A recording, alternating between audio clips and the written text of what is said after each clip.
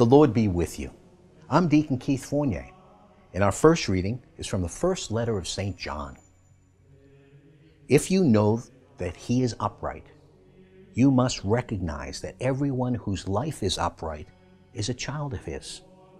You must see what great love the Father has lavished on us by letting us be called God's children, which is what we are. The reason why the world does not acknowledge us is that it did not acknowledge him. My dear friends, we are already God's children, but what we shall be in the future has not yet been revealed. We are well aware that when he appears, we shall be like him, because we shall see him as he really is. Whoever treasures this hope of him purifies himself to be as pure as he is. Whoever sins acts wickedly, because all sin is wickedness. Now you are well aware that he has appeared in order to take sins away, and that in him there is no sin. No one who remains in him sins, and whoever sins has neither seen him nor recognized him.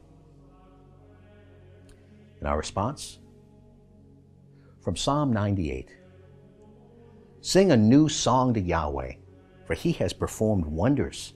His saving power is in his right hand and his holy arm, mindful of his faithful love and his constancy to the house of Israel.